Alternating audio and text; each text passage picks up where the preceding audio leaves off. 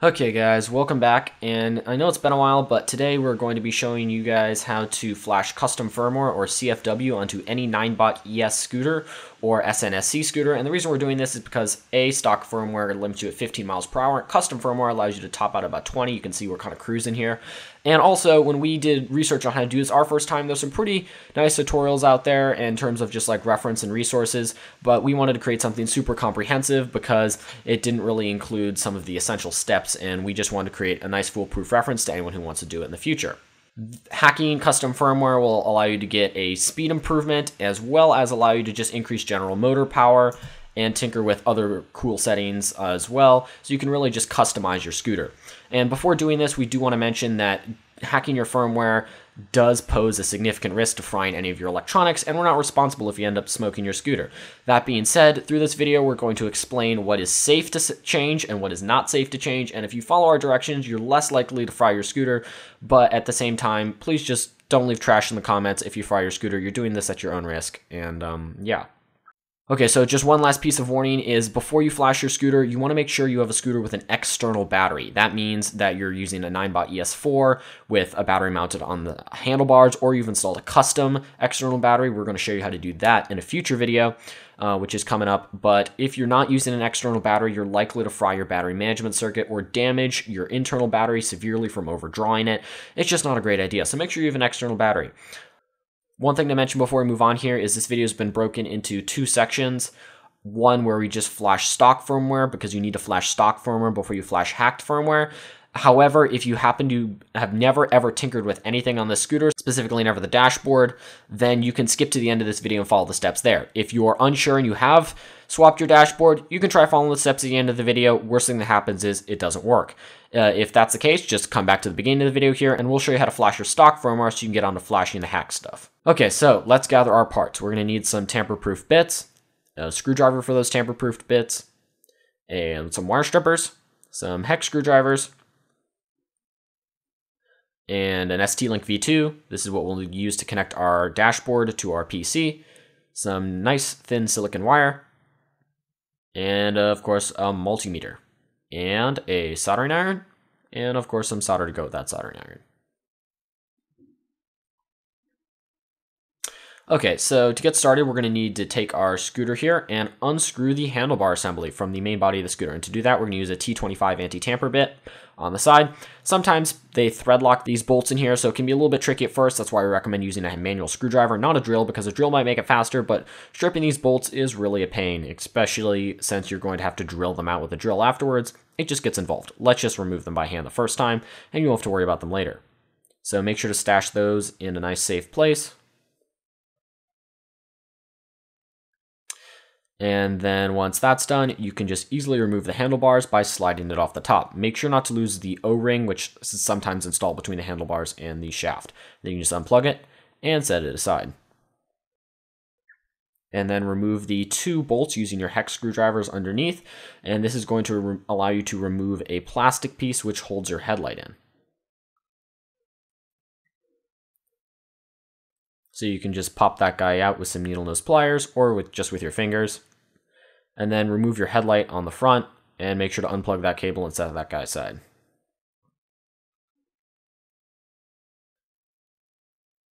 And sometimes there's two more bolts underneath here screwed in. You'll be able to see them. Remove those if you have them. If not, just move on. Okay, so I'm going to take this screwdriver extension, or you could use a dowel, and just use this to push out the dash. So there's a hole in the bottom of the handlebar assembly, and you just want to kind of use that to push on the little buzzer of your dashboard and push it out. During this, you want to make sure not to push on any wires because you can sometimes chop and mangle them up. You just kind of want to peek in there and make sure to wiggle that dowel around so it's pushing on the buzzer of your dashboard and not the wires, and then just push it out. After that, just start unplugging all the wires, and those are to your throttle and brake lever. And then make sure to save this plastic piece which is installed here to prevent your dashboard from shorting out on your aluminum handlebar assembly.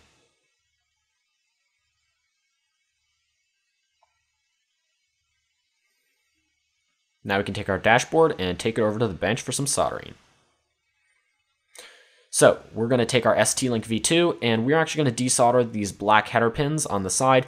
The reason for this is if you used just standard header pin extensions like people use for breadboards, sometimes the wires on those things is so crappy you can't actually solder to it. So that's the whole reason why we got that fancy silicon wire, just so we can get a nice solid connection. We don't have to worry about anything popping off or just getting frustrated.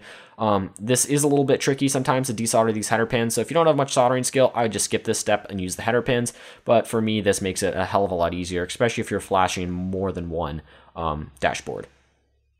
And I'm just going to use some alcohol and clean up my solder tabs there.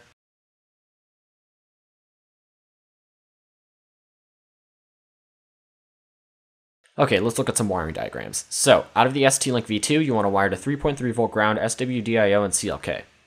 And we're going to use some of our nice silicon wire for that. And strip a teeny bit off. You don't want to strip too much because just leaving a bunch of exposed wire just puts it at risk for shorting. I'm just taking off a few millimeters here, just enough to solder it on.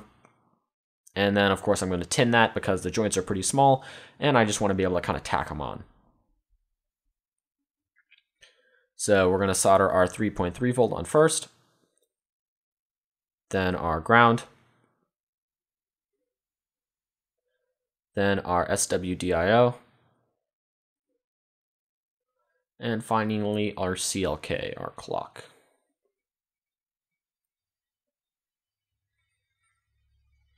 After that, we're going to plug that into a USB battery bank or just a computer and just check the voltage across 3.3 volt and ground because ST-Links also have a 5 volt output and we want to make sure we wire to the 3.3 volt one so we don't fry our dashboard. So once that's done, we can move on to soldering them onto our dash. But before we do that, we actually have to look at one other thing, and that is capacitor 15. That is a BLE reset capacitor, so that prevents your Bluetooth module from resetting, which is essential for it to flash properly. So if you have C15 on your dashboard, you can kind of see it's attached kind of near the base of it.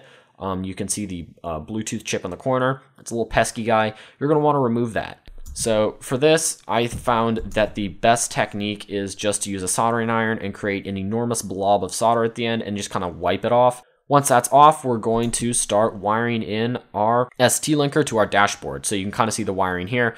So once again, we're going to take our SWDIO pin and our CLK and our ground, and we're going to wire those into the bottom 3 pins on the dash. And then the 3.3 volt pin has a little bit trickier of a spot mounting right here. It solders to the terminal of one of these capacitors over here. So a little trickier to do. You want to make sure not to desolder the capacitor while you're doing that. Then we're going to take this assembly and plug it into our computer.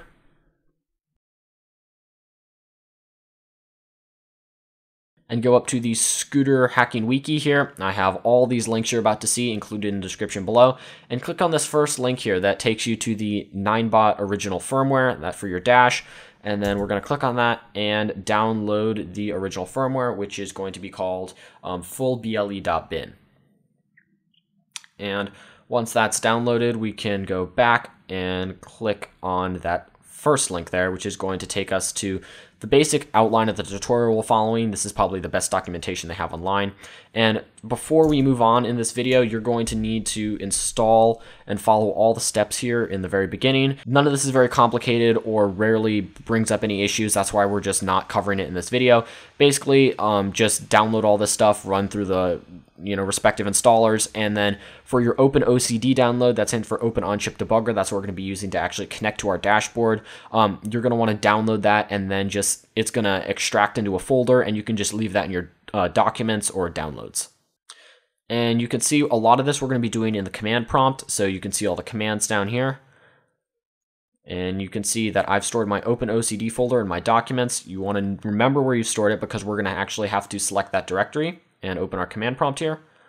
And then we're going to CD into our documents because that's where I have it stored. It could be in your downloads. Just type CD and wherever it's stored. So for example, CD documents. And then once we're in documents, we're going to change our directory to the folder itself. So we're going to type CD OpenOCD-0.10.0. So now our directory's been changed to the folder itself. And then once we're in the folder, we're going to paste in this massive line of code here. And then hit enter. And voila, it's going to ask you for your firewall and just click allow access. And then you'll also see on the left, it's reading out some statistics about the board. This is where you know if you've connected properly. If you haven't, just recheck all your solder joints and check everything with a multimeter again. Hopefully you haven't fried your dashboard, but if it looks something like this, at least you should be good. Okay, so now we're going to open up another command prompt, and this is where we're going to turn on telnet. So we're going to go back over here and copy and paste this line of code.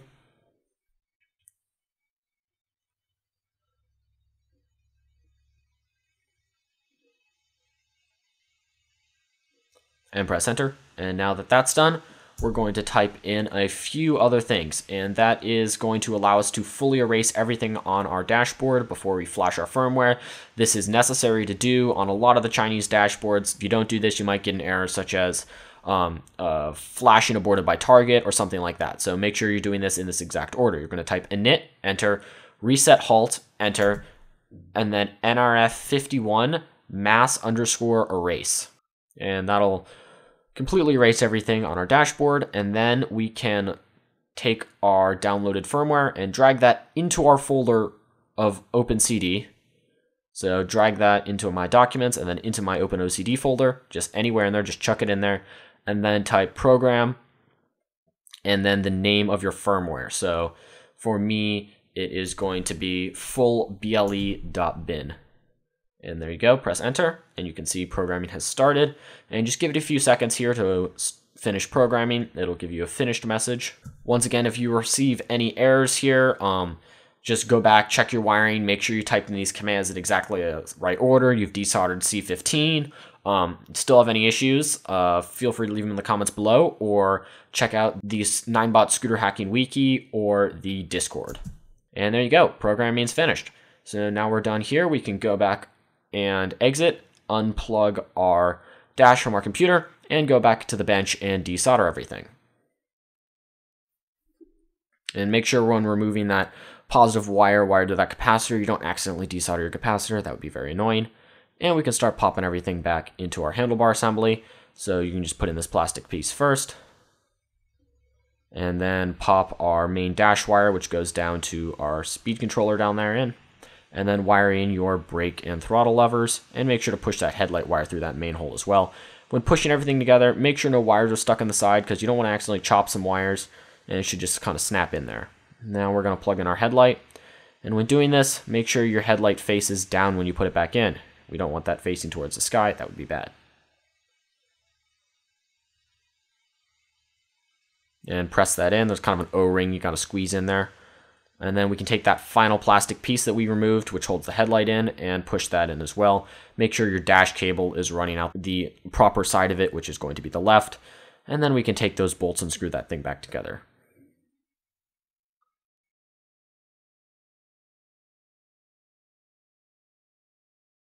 And now we're going to plug in our handlebar assembly into our steering shaft here. And just kind of stuff all those wires back in there before sliding it all together.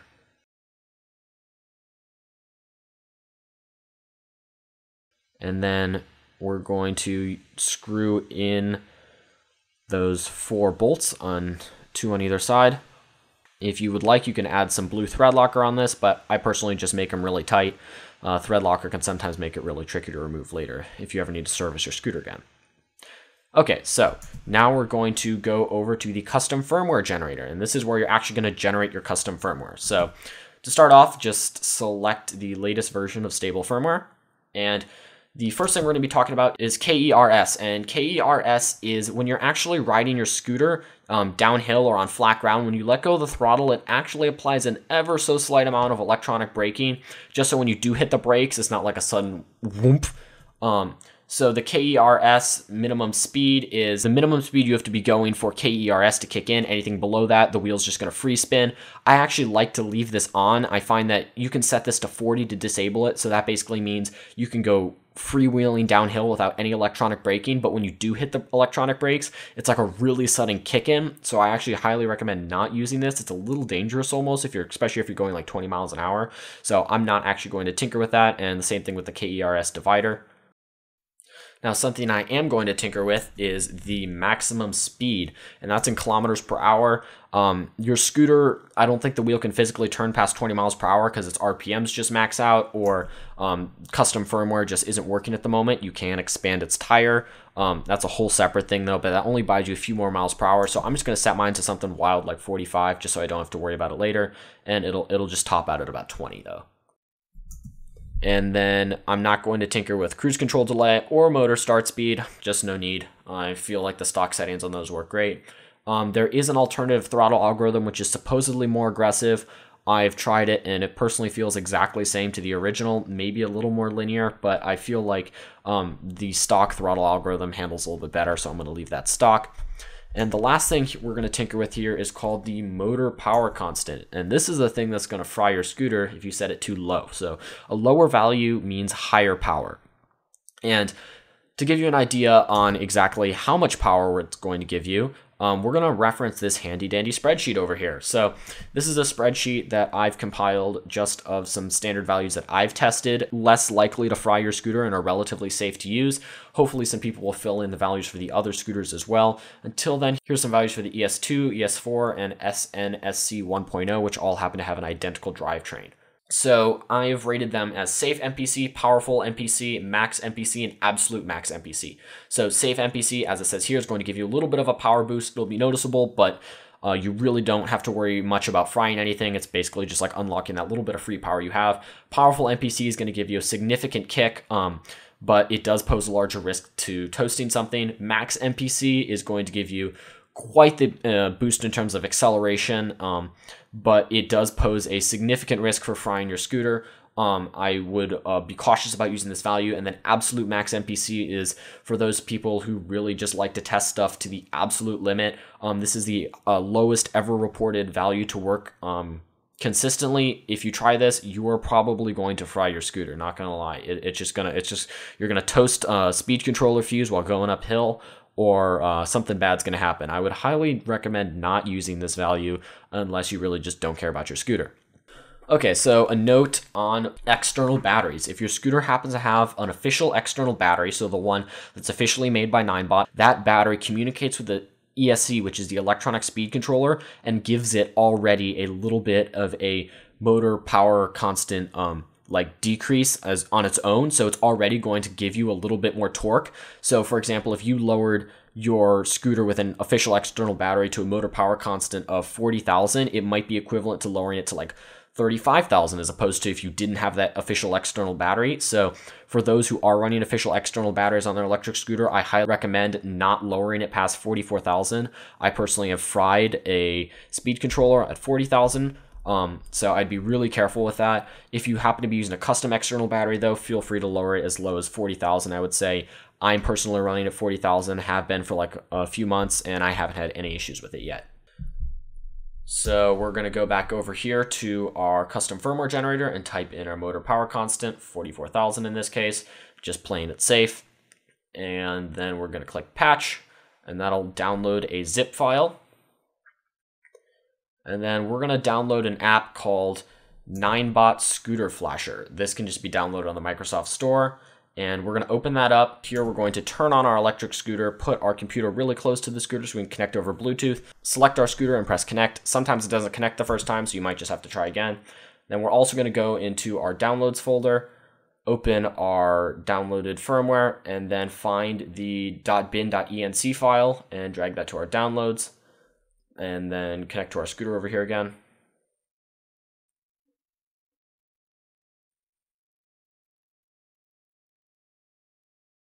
And then we're going to click Open File and select our hacked firmware. And click Flash. And this takes quite a while, so give it a bit. Maybe like 10 or so minutes. This is sped up 20 times. And there you go. Once that's done, you kind of just close out of the application here. And I always reboot my scooter once. I'm not sure if you have to, but I just do it. And then After that, you can go outside, test your scooter, ride it around, see how it feels. If you don't like it, go back to the firmware generator, tinker with some more settings, download your new hacked firmware, and just repeat with the Ninebot flasher. There's also an app for Android. I don't believe there's any solution for Mac yet. You might be able to boot into Windows and try doing it that way. Never tried it though. And yeah, hope you guys enjoyed this video, and let us know what you think in the comments below and any other scooter hacking videos you'd like to see in the future. Thanks for watching, and see you next time.